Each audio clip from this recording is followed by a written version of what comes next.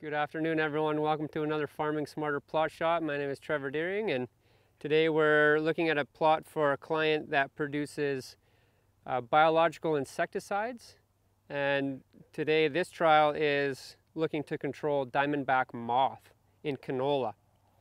So early on in the trial, we had some pheromone traps out, and throughout this season so far we only caught about 2 moths in our traps, and I've been looking for the larvae in the plots and I really haven't seen any. But today I came back out. This is my second sweep after about 2 weeks, and I'm finally seeing the larvae of the diamondback moth. And it just looks like a little caterpillar. They're green with little stripes in them. Those are the bigger ones, and then you can have the smaller ones that are a little less green. And you really have to look for those in the sweep net. But the diamondback moths are a problem because early on they can eat the leaves, and if you have too many of them, they can defoliate the crop. And later on, the larvae can eat on the flowers, and they'll totally destroy the flowers, and that's what really impacts the yield.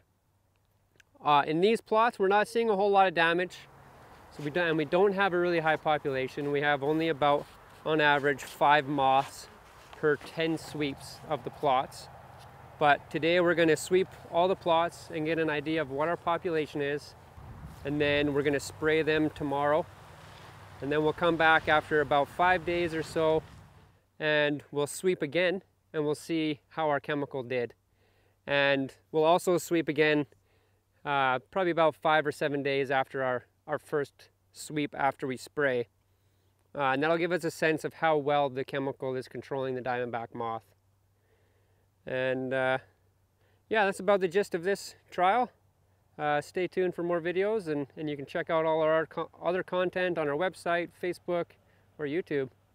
Thanks, everyone.